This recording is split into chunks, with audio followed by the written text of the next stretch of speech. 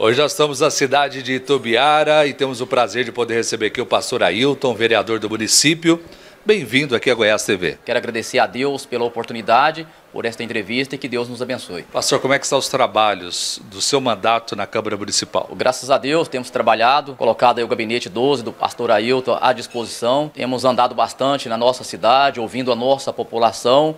Fizemos aí 6 projetos de lei, para a honra e glória do Senhor foi aprovado, sancionado e estamos aí atuante e à disposição de todos que está precisando aí do vereador Pastor Ailton. Pastor Ailton, como é que está o mandato do prefeito Johnny? O prefeito tem trabalhado, feito uma boa gestão, administrado e ajudado a nossa cidade. É um desafio muito grande, tem muitas coisas ainda para fazer. Estou confiante, oro a Deus para que Deus continue dando sabedoria para ele, para que ele possa realmente fazer um bom governo, uma boa gestão. Olhando ali para a Câmara, pastor Ailton, qual que é a mensagem que o senhor dedica à população de Itumbiara? A mensagem que eu deixo para a população de Itumbiara é que tenha esperança em dias melhores. Vou citar um versículo, a palavra de Deus fala que a fé é o firme fundamento das coisas que não se vê, mas que se esperam.